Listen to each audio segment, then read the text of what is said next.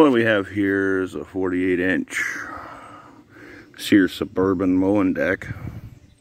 For that, I got another one there to put on it. The spindles ain't bad on this one yet, but everybody always says nothing works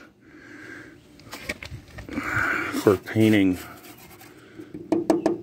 This deck's pretty well worn, but somebody put a metal plate across where they cut it out and put a metal plate, like 3/16" plate, and then remounted the spindles into the deck because the deck is weak.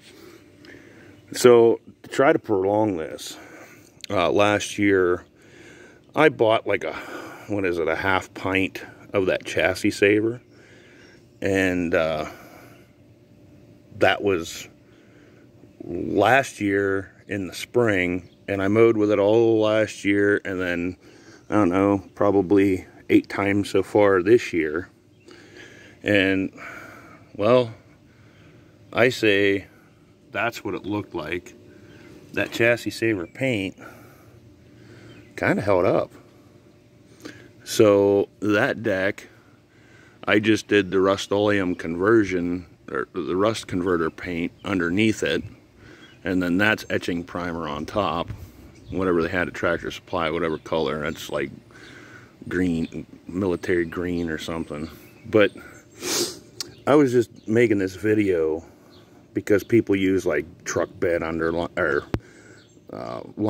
or undercoating, and that's just a rubber coating that will trap the moisture and then it just peel right off. So I wanted to try this. So this was last year.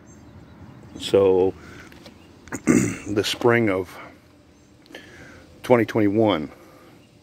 So it mowed 2021 and part of this year. The only reason why I'm changing this, the blades are dull and them ones are already sharp. Everything's already greased, and I'm going to do this one and I'm going to put it up. But I just wanted to do that video. Let me get a screwdriver real quick.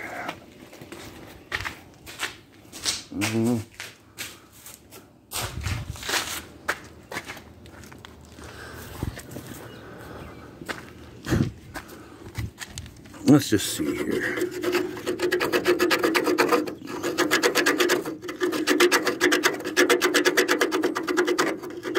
I say that's paint still under there.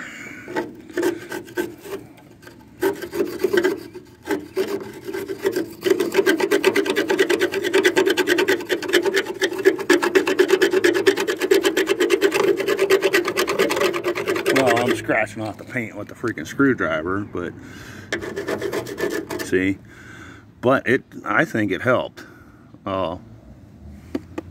If you got an old deck, you want to try to prolong the non-deterioration or the deterioration of it, and you want to prolong the use of it.